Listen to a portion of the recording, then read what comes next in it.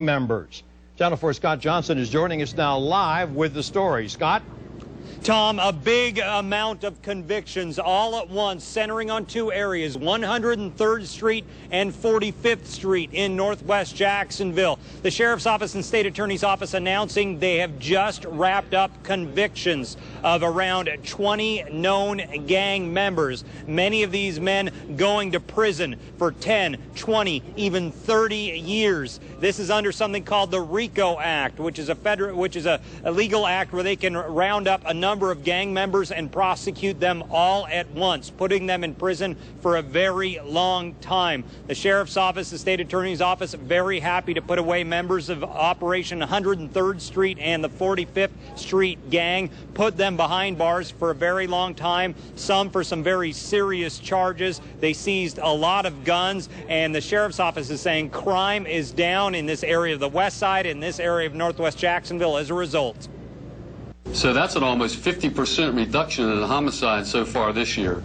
And I'm convinced that a lot of that is because these 20 guys and others like them are not out there on the street. They are truly facing tough, aggressive prosecution. Now, a lot of these arrests happen around 2008, 2009, but the convictions just happened. They've been in court this long because they wanted to convict them all as members of a gang. Tonight at 10, we're going into these neighborhoods, 45th Street, 103rd Street, a big area on the west side, and we're finding out what the difference is. Is there noticeable difference? The Sheriff's Office and State Attorney's Office saying crime has dropped considerably in those areas. We go to investigate. That's new at 10. For now, live at the Sheriff's Office, Scott Johnson, Channel 4, the local station. Scott, it's unusual for a sheriff, a police officer, to make an announcement of convictions. Obviously, police have been going about quietly arresting these suspects, and then State Attorney Angela Corey has been prosecuting them at trials. Did they plead guilty, or were they brought before a jury, charged, tried, and convicted?